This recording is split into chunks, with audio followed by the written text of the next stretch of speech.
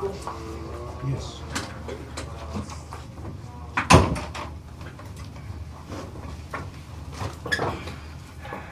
We touched base on at least one event that you admitted to. You remember your rights, is that right? Yes. Okay. We talked about when you went in, I showed you the pictures for May 21st. When you went in, when you were wearing the blue shorts, Yes. the pictures that I showed you, we talked about that. There was a second incident that we kind of touched on. When you went in later, it was, I believe it was, I said, man, that was April 21st, right? You went in on May 12th. And this is the incident, you may not have been aware of it, but you were being watched by loss prevention. What is that? Loss prevention is like their security for like shoplifting and all that stuff. Oh. You know what I'm talking about? And that's what I want to discuss with you. It sounds pretty much the same thing. You came to Walmart from Havasu. You went into the store about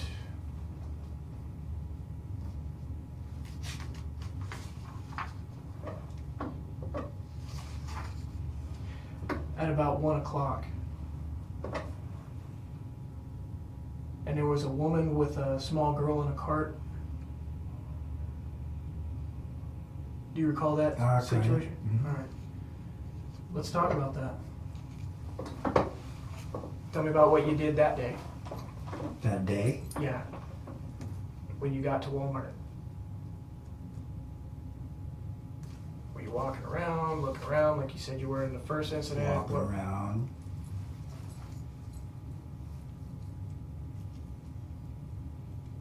Basically. Okay. So when do you see this lady and this little girl? Pretty much when I first walked in, I noticed those guys. Some kind of a display. I don't know what the event was, what the season was. Just seasonable items. Okay.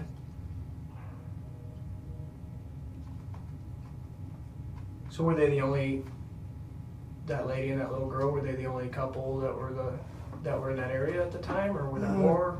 I think there was other people coming in. It was pretty much right at the entry of the store. So what grabbed your attention about them?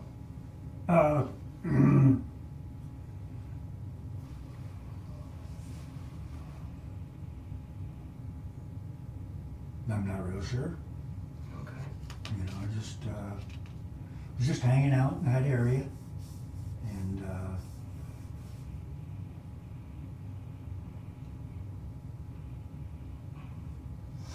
Another little girl that was between 5 and 10 in a shopping cart. well, she was, and you know, she didn't even know I was there, and You were by the beach towels, right? I'm sorry. You were by the beach towels. Oh, okay, yeah. Remember it now? Yeah, I do remember Okay. the beach towels. And What is that, security business for? Or what's this? do they think I shoplifted or something? No. Oh, okay. They recognized you from the first time that you came in Oh, I see. and did what you did when you touched yourself in front of that little girl. And then Grandma saw you in the wheelchair. Mm-hmm. Okay. They recognized you from that incident. Oh, So when you came in this time, they saw you and they watched you. I see. Okay. And so you're standing, and they watched you, and they said they saw you standing by the towels, watching this little girl and her mom. What were you doing? Well, I was just walking around. I wasn't just standing there. Okay. Well, were you doing anything to yourself while you were watching this? No, it was right there. Michael. No, I wouldn't touch myself thinking that there was anybody around watching. Michael, we already went over the first incident. You were clearly doing that on film. You saw people doing it, or people saw you doing it the first time. Now you're saying you didn't do it? I'm saying that I probably did, but you know, if there's somebody just standing there, I'm not going to be fondling myself. You gotta be kidding me. I just got done talking to you in our last interview where you were following this little girl around, touching yourself.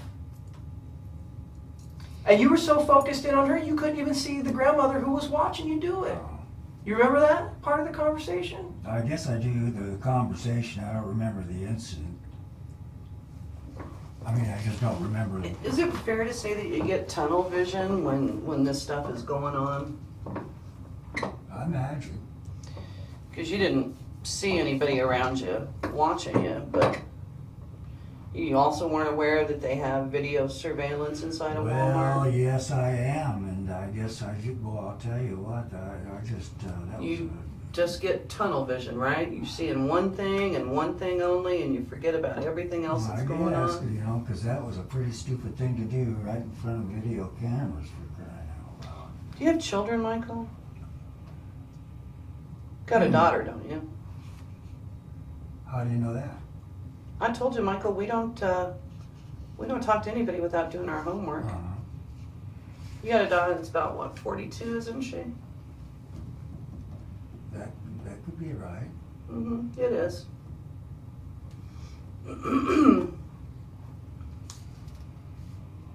What would you say if I told you that we talked to Judy up in Boise? Oh no. Yeah, how do you feel about that? It's just that she's just going to make, you know, things miserable for me.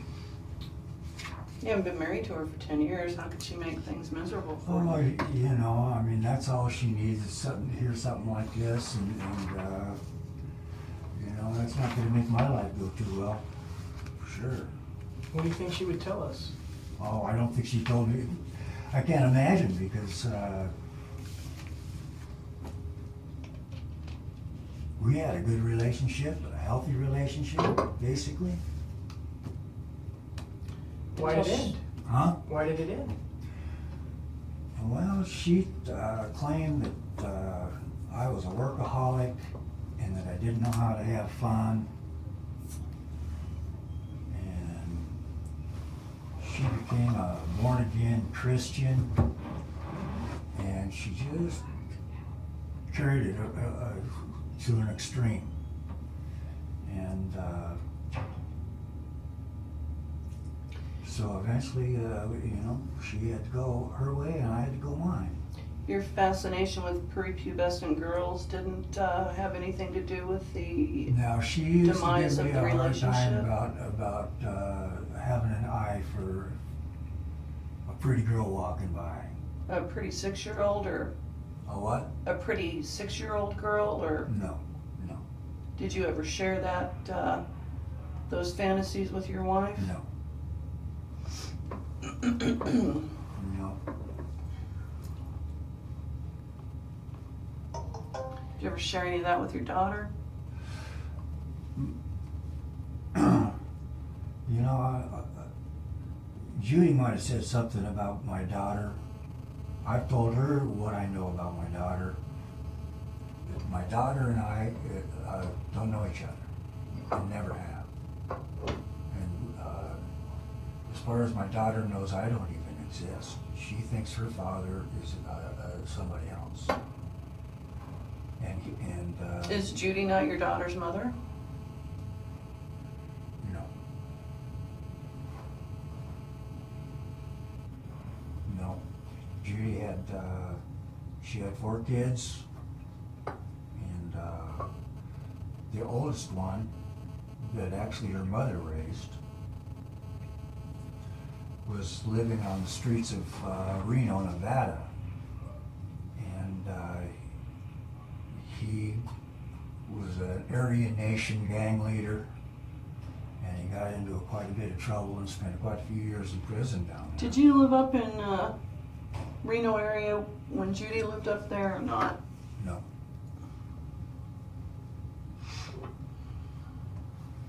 Anyhow, she asked me one day if I wanted to go save a life. And I said, sure. So we went to Reno, picked Skip up in Reno, and drug him back to my ranch. And How many times have you gone to the Walmart in Lake Havasu and done this same thing? No. No? No. Okay, so you just pick on our fair city. Why here? Why Bullhead? I was just, you know, get out of town for a while, and it's a nice roll up here, and, you know, I go over to Laughlin, to the outlet center. You ever do any of this, any of those clothing stores over there? I know they got a kid clothing store over there. Just Walmart here? Or is there any other place? I don't, I behave 99% of the time. Well, it's that other 1% that's going to put you in prison. In prison? Go ahead and share with him, Detective. Looking at 7 felony counts of sexual indecency in public sexual indecency. 7. Account for everybody that can be identified that was around at the time that you were doing this stuff. And we got plenty of names. Plenty of people who saw you, plenty of people who chose you picked you out of lineups. The woman and her child that were in the seasonal item, that you were standing there near the beach towels, fondling yourself, those are 2 victims. The woman and her 3-year-old child in the dairy aisle, those are 2 more victims. The old lady and her granddaughter, those are 2 more victims. And then there's the loss prevention clerk who actually saw you with his own eyes and then later on video and saw the whole act. So this means I'm gonna probably go to prison, huh? You know what? Have you ever done anything? I'll do anything I can do to put you in prison. I'll tell you that right now. Because you have something that's not right with you. For a grown man to sit and say that he fantasizes about 6-year-olds, 6 to 10-year-olds, that's sexually deviant behavior. And after we interviewed the 11-year-old victim again this morning, another interview with her, and she told me in Detective English that she is afraid of you, that she has nightmares about you, and she was afraid that you were going to grab her and do God knows what to her. Oh, no. You know what? My heart goes out to these victims. And unfortunately, and maybe I'm calloused, but my heart does not go out to you, because when I have a 3-year-old child telling me about the bad man, 3-year-old child shouldn't know about bad men right now. And you've obviously put yourself in this position, and so it's my goal, even though this is Detective English's case, it's my goal to make sure that you do go to prison and to hopefully make you register as a sex offender, because I think that we grabbed you at the tip of the iceberg. You were Working your way up to do one more bad step things. away from no. touching a child. No, I would. When you sit and fantasize about 6-year-old female children, that is I don't sit and sexually fantasize. deviant behavior. You told us 30 to 40 times you've done this. Over And I know that over my whole life. for 30 years is how long you said you've Right. been fantasizing. And so I can You've tell acted on you, it. by 30 or 40 times, you've minimized it at least half. So, Michael, you know what? I try and have compassion for people that have problems. I really do. You know what? I can understand somebody that murders somebody else. I can't understand a grown 65-year-old man fantasizing about a 6-year-old child. That just does not register with me. I don't understand it. I can't understand it. And You said it wasn't the end of the world. Well, Michael- End of the world for me. Well, Michael, listen, you know, it's not just the fact that you're fantasizing about this stuff. I mean, that part's bad in itself, but it's the fact that you know, I've discussed with you the progression of this whole thing. You've progressed to the point where you've been acting on it for the last 30 years. You have. Over- You admittedly say you have. It's getting. I don't know where in your less mind. and less. So we For should, the last 11 months, I had two days. so do you think a guy who does what you do should be able to just wander around in society, walk around in Walmart? I think it's gotta stop. It's gotta stop. I Do agree. you have any tattoos or anything on your arms or upper body? No, Why do you always wear a long sleeve shirt? skin cancer. You don't worry about skin cancer on your legs? No. No, I worked for 35 years out in the. And obviously you don't worry about skin cancer on your penis because you have that coming out of your shorts, right? So it's just on your arms? Oh, man. Don't tell me to come on. You know, you're the one that's running around Walmart with your penis hanging out of your shorts. You know, don't... And the thing that gets me about this, Michael, is you know it's wrong, but yet you continue to do it. And even though you say in your mind, and all you've been doing with us this whole time is minimizing everything. You've been trying to make everything so small when you know it's not. Well, the deal is I've been here 13 months and I had 2 days that you witnessed, and that. And in 2 days you racked up 7 felony counts. Oh God. So, you know what? You can't minimize this and put it on everybody else, because I'm going to tell you what, a 6-year-old girl or a 3-year-old girl does not flaunt themselves in front of you. This 11-year-old girl that you followed around, that you were within 8 feet of, picking up clothes when she turned around and looked at you, and she saw you fondling your penis on multiple occasions in one short trip to Walmart for her. And you know what? She doesn't want to go back. She doesn't want to go back. And you told him that he's not welcome back, right? Not yet, but I'm sure Yeah. he knows by now. You're I'm sure, trespass from yeah, Walmart, well. and that probably means every Walmart on the face of this planet, because that's usually how it works. And you know what? Honestly, You should we be- don't even want you back in Bullhead City. Okay. You know what? Stay in Lake Havasu. If you got to go Well, show your penis I to think people, that, then you know what? Do it at home. Don't bring If I that need to kind go of to- activity here to our city. Okay, ma'am. We pride ourselves in keeping this city a safe city. Yeah. And you know what? You're bringing badness to our city Okay. because a I 3-year-old apologize. told us I'm sorry. that a about bad man was here. So, All right, Michael. So 7 counts. 7 against me. class 5 felonies. 7 class 5. And how long in prison would that be? That's, I couldn't tell you off the top of my head. Are they gonna let me go home before? I don't know. That's up to the judge. You'll go over the hill. You'll be booked into Kingman Jail, County Jail, and you'll be held until at least the morning. You'll see a judge.